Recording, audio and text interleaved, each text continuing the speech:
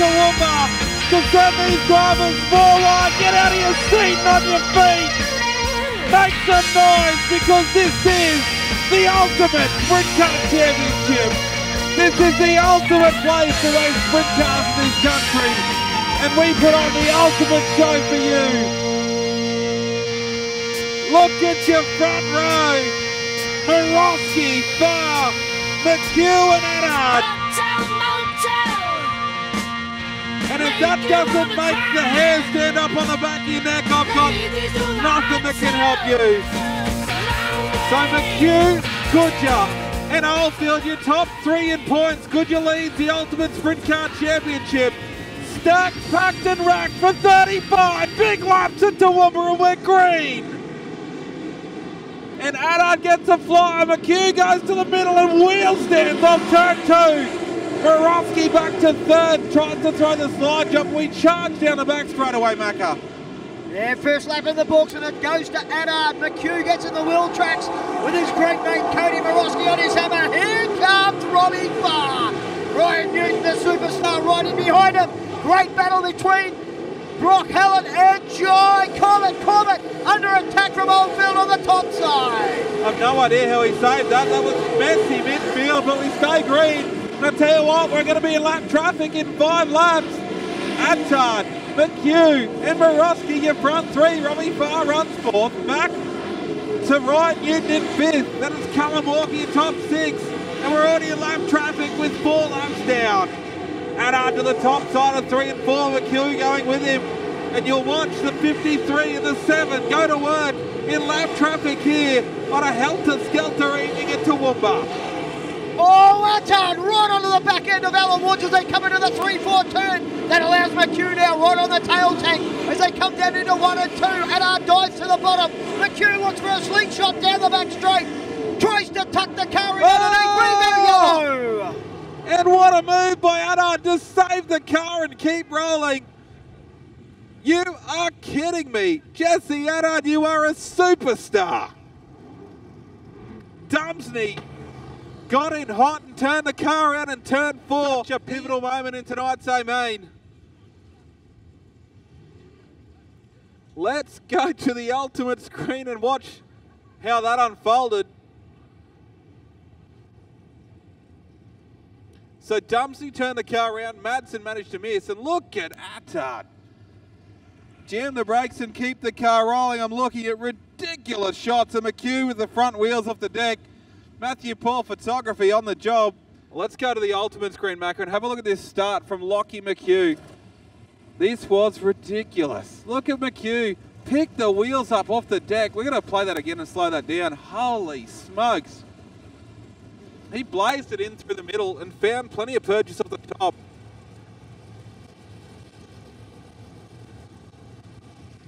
It just hooks up here and, wow. And launches it down the back straight away. How many times have we seen him do it here, though? He uses the cush off over here near the pit gate, starts using the racetrack like a motocross bike.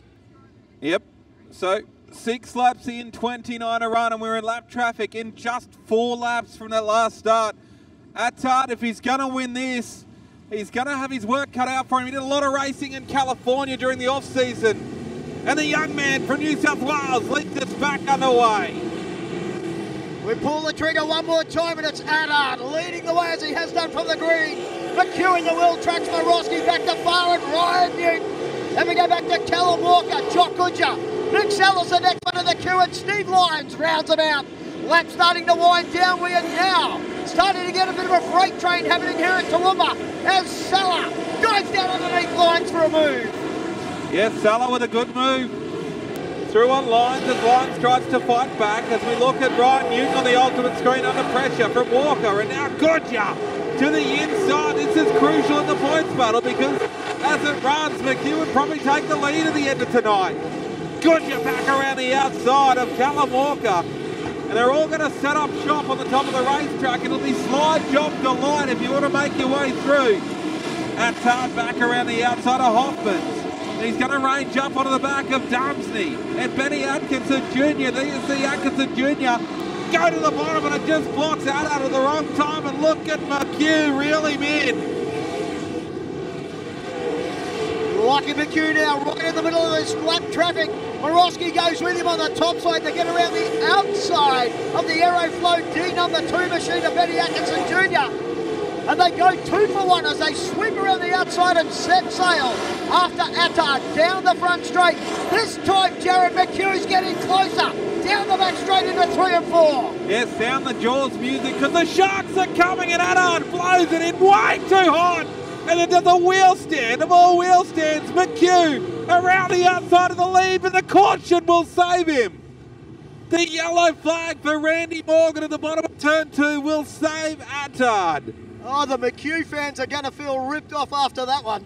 Holy smokes, Attard got in way too hot in 3 and 4. And then flat-footed it off the corner and picked the front wheels up off the deck. He was an absolute passenger down the main straightaway because he couldn't see where he was going. And then the yellow flag comes out just as McHugh gets to the front. Let's go to the ultimate screen. So this is Attard on the lap car of Alan Woods, gets in too hot and then drives it off the top of the track. Front wheels in the deck all the way down the straight. And the yellow lights come on and Attard will take his spot back at the front of the field. And Lockie goes, does that wheelie happen? Bad pun, I know. You don't employ me for my good looks, mate. That is some of your worst, Macca. That's shocking. But McHugh, well, Attard knows he's there. Roski's not out of this yet. Robbie Farr, veteran, rolling around, just sizing up the competition. Does he have anything for the front 3? Newton has been good all night. Then back to your series leader, Jock Goodyear in the T22 for Platinum Prince. Will want to pick another position or 2 off before the end of this one. Lights go down on Good Friday for the Club Hotel Easter Challenge, and Attard goes early. And doesn't that catch Morosky napping? 2 go to the top, 2 to the bottom. Look at Ryan Newton around the outside of Robbie Farr. Wow. And Goodyear can smell in the water. He goes past Farr as well, Macca. Yeah, Jock Goodyear went past Barry like he was standing still. Barry trying to come back in the number 7 machine. Starts to lose a little bit of ground as the front 5 now start to break away from the rest of the field. Farr won't let him too far out of the sights. The Seller team running nose to tail. Oh, Walker comes to the infield. Problems for the 33. Yeah, Walker is out of this one. He will make his way to the infield. Attard about to be on lap traffic again. The pure white number 53 for Supreme Poultry goes to the top side. He's sizing up lap traffic. Carl Hoffman's first on the meal ticket. Oh, Ryan Newton gets in too hot in 3 and 4 and manages to save the car. That was ridiculous.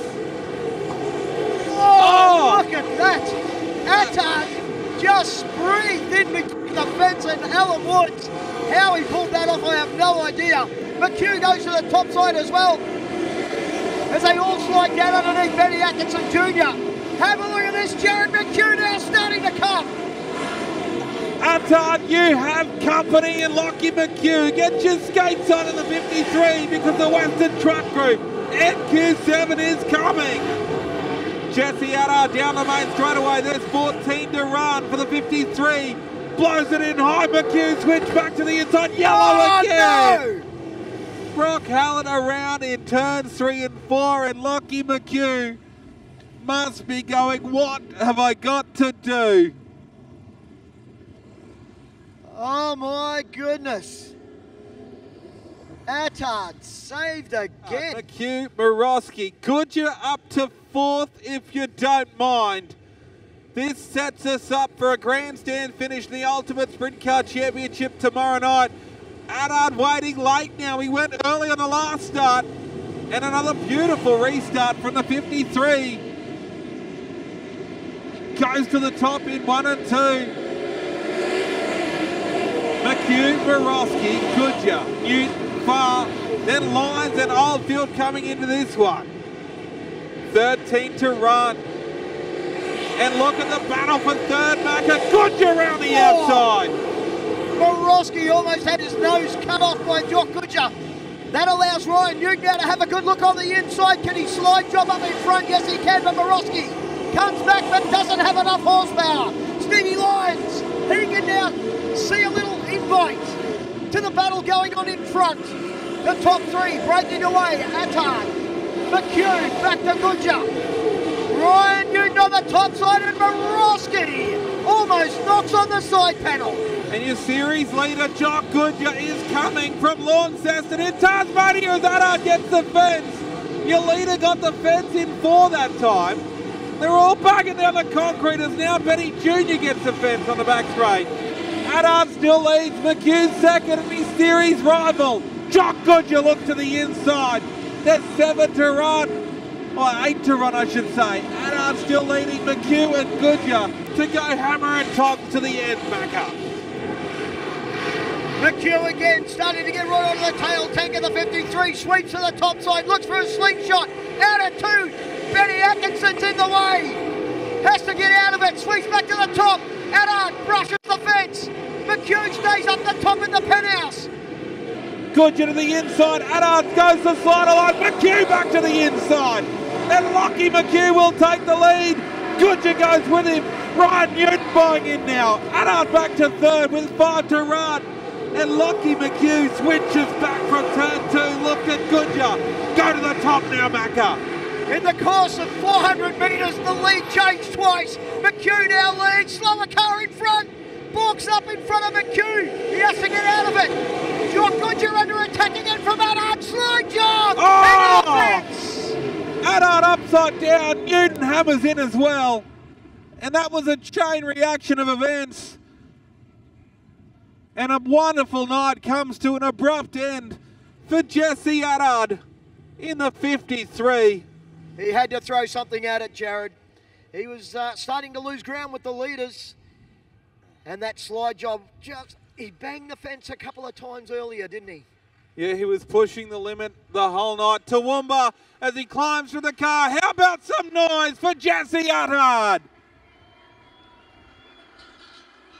I reckon that's the loudest I've heard a Toowoomba crowd cheer for a driver in a while. Attard has been impressive all night long and through everything. Attard, let's go to the ultimate screen.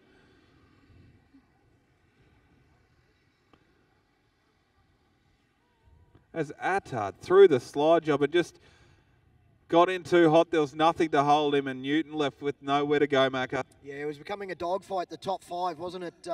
Really starting to scramble for a bit of real estate and racing room as they come out of turns 1 and 2. So let's go to the angle. Alternate angle.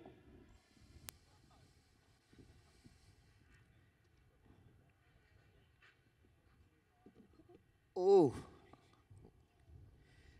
And Ryan Newton, unfortunately, the unlucky recipient. Yeah, hard luck. Hard luck. It doesn't get any better when you look at it the second and third time.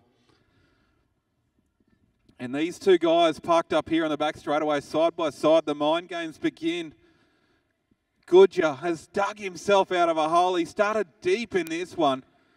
And he pulls up beside Lockie McHugh. These two lead the series. Goodger, a 16-point lead over Lockie McHugh. Maroski will run third of the restart, but Goodger has come on song at the right time of the night with 4 to run. And Goodger actually rolled out of the throttle then when Kratzmann had that big moment in front of the leaders. So Kratzmann had the car sideways across the track.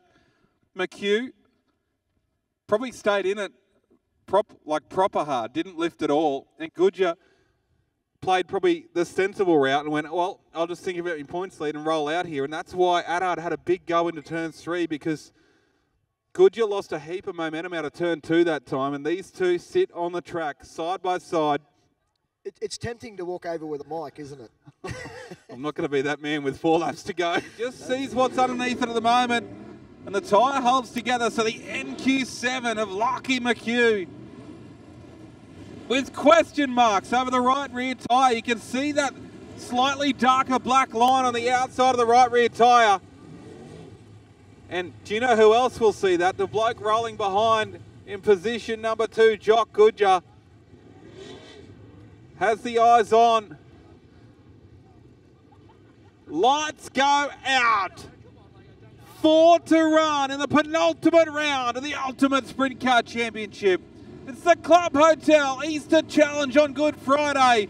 McHugh, Goodger, Morosky, stacked, packed and racked once again, and we are green here in Toowoomba. Good start from McHugh. Goodger goes with him, as does Morosky. Morosky wheels up, coming out of turn 4. Here comes Steve Lyons. Has a good look underneath the SRV 27. Morosky asking the question of 900 horsepower, gets the answer he's looking for, and will hang on to third place. Goodger railing the top side, having a good look at McHugh as they enter into the 1-2 turn and 2 to run, Jared. Lyons got the fence and dropped back to P5. Oldfield in 6. But your front 3 cars streaking away. There's 1 to run for McHugh. Goodger and Morosky going with him, but Lockie McHugh down the back straightaway for the final time. Through 3 and 4, we'll win night number 1 of the Club Hotel Easter Challenge here in round number 6 of the Ultimate Sprint Car Championship. The top 2 in the series finish 1 and 2 tonight on Good Friday. And what a drive from Lockie McHugh in the Lee Smith Yachts NQ7 for Western Truck Group. Come on, Toowoomba, make some noise! Ladies and gentlemen, boys and girls, what a ripper. Make some noise for your winner tonight, Lockie McHugh. Oh, the NQ7. Another win here at Toowoomba. Home in third place, Cody Morosky will get him up very quickly. Here he comes, ladies and gentlemen, boys and girls, make some noise. Home in third tonight, the SRV number 27 of Cody Morosky. Thanks. Oh, brother, that was a show and a half. Yeah, man, that was. I knew if I didn't get this started for that first sort of half of the race, it'd be hard with such clean air, fast laps, good car speed from the leaders. So I'm a bit ashamed that we didn't get the start there, and I know clean air we would have had the pace to lead the feature for a while, but man, that got exciting with probably 15, 20 to go. Everyone was dicing. I didn't realise I dropped 2 spots and the leaders were only, I don't know, 50 metres ahead of me. So it was, yeah, pretty crazy racing. Once again, Toowoomba's turning it on and with absolute awesome racing. And yeah, it's a pleasure to be a part of it. And massive thanks to SRV Road Freight, Errol, all the team. Can't do it without them. It was a dogfight. There was no other way to describe it. Yeah, man, that was 90% on the throttle, 100% commitment, and hoping someone makes a mistake or a lap car gets in the way. But yeah, that was awesome fun, and guess we'll be back Sunday to have another crack. Congratulations, mate. Well done on third place. Yeah, thank you. What a cracker night for Cody Morosky. Home in second, ladies and gentlemen, the little Tassie Tiger. Make some noise for Jock Goodger. Congratulations, my man. Jump in there, grab that trophy, look up into that camera, and brother, again, the battle between yourself and this bloke behind you, just well and truly worth the money coming to Toowoomba. Yeah, no, struggled a little bit there earlier on, but got there in the end. Felt like I probably had the car to beat by the end of the race, to tell you the honest truth. But I know, pretty happy with what we've to come from what we had. All our stuff went under water and that, so we had to rebuild this thing 2 days ago. And just thankful for the people that come and give me a hand to get this thing out there. And obviously Buzzy coming over, like lending a hand to actually get us back out here. Huge Jack Barry for loaning us the trailer, and just all the sponsors, all the boys over there, Scott, Ian, Lewis, Dad, everyone in there that gives me a hand. It's just a big team effort. It's a big weekend, isn't it? 3 nights in a row. It's especially 2 weeks out from an Australian title. Yeah, no, these Easter trails are pretty cool. I loved it. Actually got the one down in Victoria last year, so it's I love them. 3 nights straight. If you don't run good, you get to come back the next night, which is the best bit. But feeling like we really got a bit of pace, and we'll roll on tomorrow. Job well done, mate. Congratulations on second place. Thank you. Jock Goodger home in second. Well, ladies and gentlemen, he is the master of T-Bar. Make some noise for Lockie McHugh. Well done, my boy. Man, Jesse Attard was putting on the show. I mean, was he really that quick, or were you just having a bit of a play with him, or what was the go there? No, he was, yeah, he had some good speed. I think we could match him there. Yeah, I got past him twice, and both times the yellow came out and had to go back behind him. But, yeah, managed to get past him in the end there. And I saw Jock having a poke at me a couple times there, and I figured he must have been running the bottom up here. So switched my line up there for the last 5 or so laps, and, yeah, felt pretty good.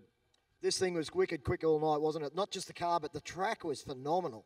Yeah, the track ended up being pretty racy there for the feature. I didn't think it was going to be that good when we were doing nearly lap record times in the shootout. You didn't think the feature was going to be that good, but yeah, put on a hell of a show. And yeah, well done to Cody and Jock for their podiums as well. And thanks to all my guys, Nick, Nathan, Jack, Brooke, and everyone else that helps us out on this Lee Smith Yachts NQ7.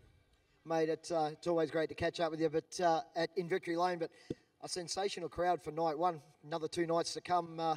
What's Lockie McHugh got in the bag? Yeah, no, great crowd tonight. Hopefully we get a similar crowd on Sunday. Everyone stuck it out through the cold, and yeah, hopefully we get another ripper race on Sunday, and yeah, hopefully we can be up the pointy end again. Always great to catch up with you on the top step, mate. Thank you. Lockie McHugh gets the win. Make some noise for your podium, Toowoomba.